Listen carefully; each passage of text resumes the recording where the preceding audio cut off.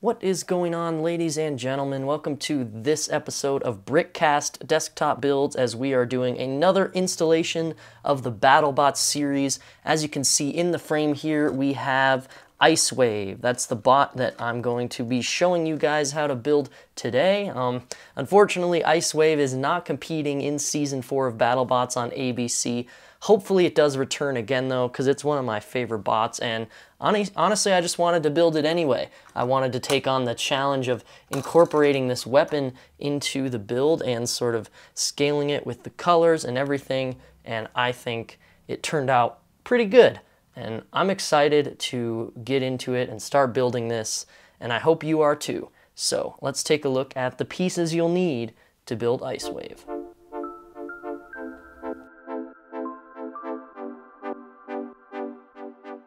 So as we get started on the base of Icewave, we're going to start out with one of these little flat rounded bottom underside base pieces. I'm going to take that right here and we're going to attach it to this 2x4 plate, just right there on the front like that.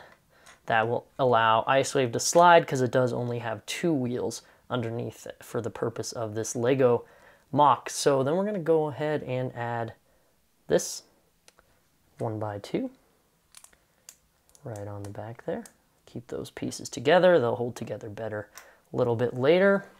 Then we're going to add on one of these sort of side mount pieces, this 2x1. This is going to be used to add on the side plate armor. I'm going to add that right on these 2 open studs here, and then do the same on the other side. What we should have should look like this, with 2 open studs down here and 2 right here with another layer of plates on top. Moving on, we're going to add the wheels to Icewave, the axle, and a couple of the side armor pieces, as well as an important piece to attach the top node of Icewave where that internal combustion engine is. So as we're real quick, just going to grab this axle piece right here.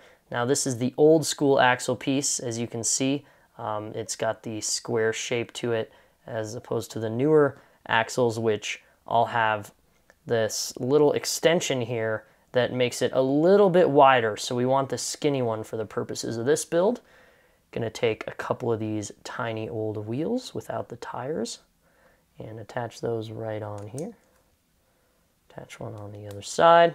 And this is going to go right on top of this rounded circular piece right here. So just click that on just like that, and then we have this sort of rolling base. It leans back a little bit to start, but once we put some more weight on the front of this creation, that'll be offsetted. Now we're going to take each of these tiles. These are going to be the side armor pieces for Icewave, and they're also going to cover up the wheels. We're going to attach the back of them right onto these 2 studs, and the same on the other side for an identical look, just like that. You have the base coming together, and now this is a really important part of the build. This is going to allow us to attach the weapon and the top part of Icewave simultaneously. You're going to take this smooth tile, this rounded tile with a hole in the center, and one of these old rounded pieces with the pin, and you're just going to connect those together, and then that is going to go right in the center here of Icewave. There we go. Now we have the base of our creation where the weapon is going to be mounted. All right, we're going to add on a little bit of detail elements to Icewave, and of course we're going to need smooth pieces in order for the weapon to spin. So the perfect element to simulate that sort of silvery body that Icewave has is this grate piece, as I can bring that up towards the camera for you. This thing is perfect. I like it in silver. It really gets that sort of shiny look that Icewave's body has, and it's kind of see-through, which is cool because it'll allow you to see the wheels underneath.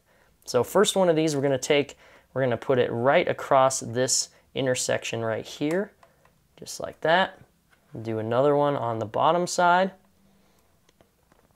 and then on these open studs right out here, we're going to go ahead and add the other 2 so that they're slightly hanging over the wheel, covering the wheel, and also providing a smooth surface for the weapon to spin on. Now this piece, this pin, is really important for the weapon. It's going to allow it to actually function and spin around at high bot destroying speeds. And we're going to go ahead and throw that right in this little pinhole right here. We also have the special attachment for it on the piece below. So just go ahead and poke that right in there.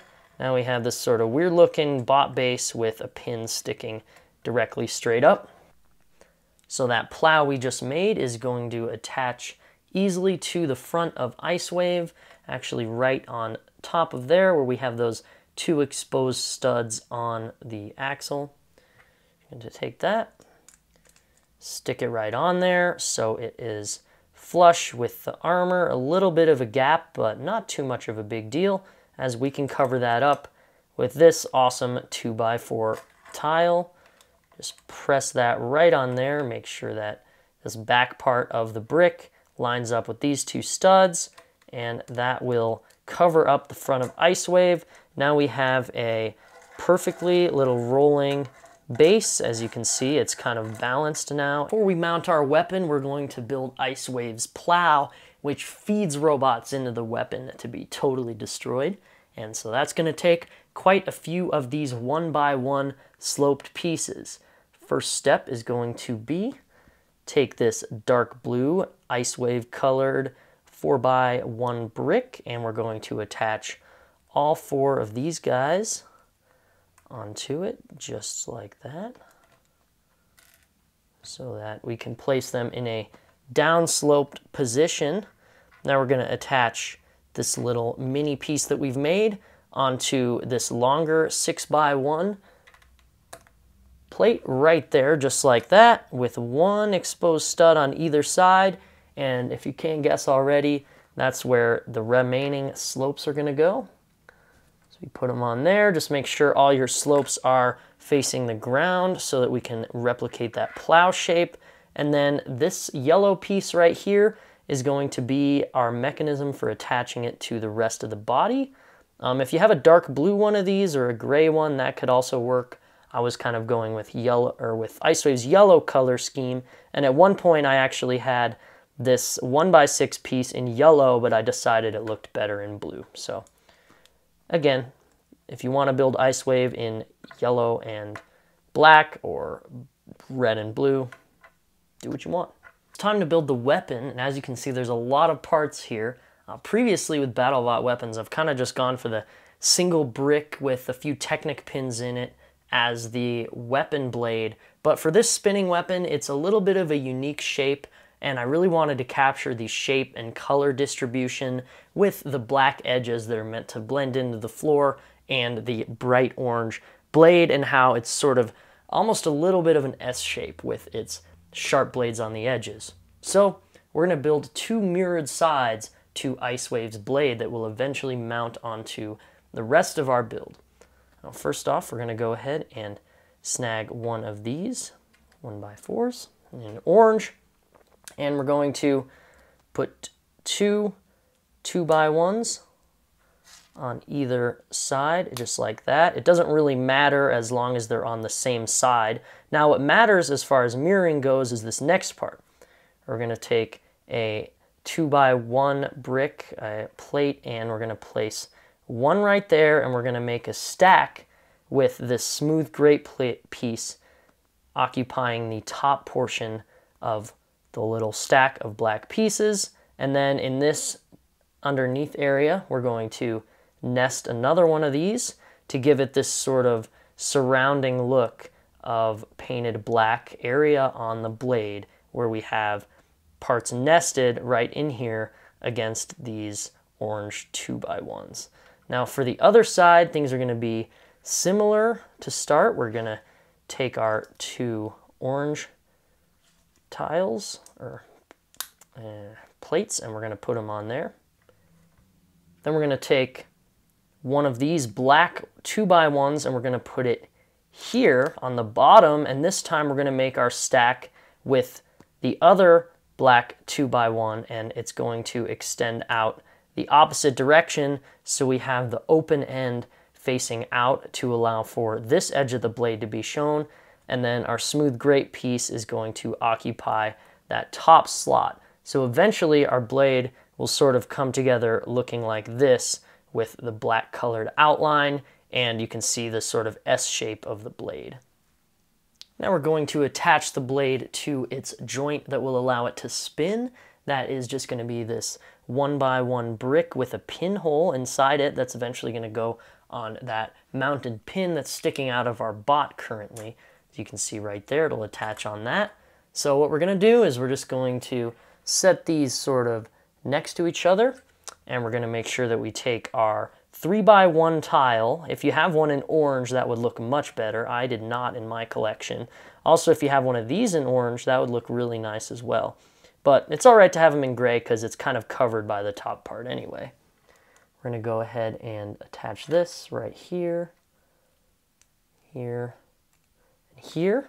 So then our blade is looking like this, and then to keep it sturdy, we're just going to attach a 1x3 plate on the bottom. And ta-da, we now have a sturdy blade, which then is going to go on top of our robot. All right, now it's time to build Icewave's head, or in other words, the part where the internal combustion engine lies that operates its weapon, and we are going to start off with this piece right here. It's going to be this little 2x1 brick with a Technic pin inside. We're going to take that. We're going to take an inverted slope and a slope, and we're going to attach one on this end. Then we're going to take this piece with a second stud on the side. We're going to attach right there up front. The other side, and make sort of a sandwich right there out of that to have this sort of arrow looking part. Then on the back, we're going to do a similar thing where we take another inverted slope, attach that right there. Then in between the inverted slope and the slope that we're about to add right now, we're going to add this piece, just a regular brick. If I don't drop it, we can put it on there and attach that right there to the inverted slope, and then the other slope is going to go on the other end to round that out. Then we're going to add this little 1x1 slope on the front to create a little more of a flush little angle right there that Icewave kind of has. We're going to take this 1x1 piece, just going to go right on this side. You make sure you have that stud facing up. That'll just fill in the headpiece a little bit more. And finally, my favorite little cartoonish addition to Icewave, this huge exhaust pipe. I know the exhaust pipe on Icewave isn't really this big, but this is kind of hammering home the fact that, yeah, internal combustion power. So that goes right there, and then it's just a matter of sandwiching every. So the three pieces of Icewave are going to go together probably pretty predictably at this point. You're just going to take the weapon where that center pinhole is, and you're going to slide that right on top of this pin that we have sticking out. That will allow it to turn because it'll sort of spin really easily, because this isn't a full Technic pin, it's one of the sort of plus shaped ones. And then we're going to take the top head of Icewave, make sure that this is aligned right so that it fits on with the little 4 attachment parts. Just pop that right on there, and there we have it. We have a rolling Icewave Battlebot. So that's it. Now we've completed Icewave, and we can add it to our Battlebots family. This robot is awesome. It's so destructive, and I really had a lot of fun trying to incorporate, you know, a weapon system in between two builds. I like how this mock came together as sort of a sandwich where you have the bottom base plate, the spinning weapon, and then the actual node on top where the internal combustion engine is held. So yeah, I'm pretty proud of how this one turned out. I hope you guys can enjoy it. I really like the rolling mechanism with 2 wheels. If there's one thing I could have improved on this, I think it would have been just making it a little more stable, as well as the color coordination on the head of Icewave. I know that it's actually, if I could have inversed this with yellow on top, but I did not own one of these slanted pieces, one of the small slopes in yellow. So if you're able to do that, then more power to you. You'll make a better Icewave than I did. Yeah, I kind of like, I think this is consistent with my style of Battlebots in Lego, sort of accentuating the size of the weapon and the size of some other things, just to bring together the spirit of the Battlebot and what I think is most important in Battlebots as a viewer, which is the weapon. Whatever your opinion is, that's why I like to accentuate it, and I think it worked really well with this one. But this will be our last Season 3 Battlebot, and we'll move on to the Season 4 robots later. Hope you enjoyed this video. I certainly enjoyed making it. Be sure to like, subscribe, and hit that notification button to help me grow this channel a little bit and bring these awesome Battlebots mocks to everybody else that's out there. Thanks for watching, guys.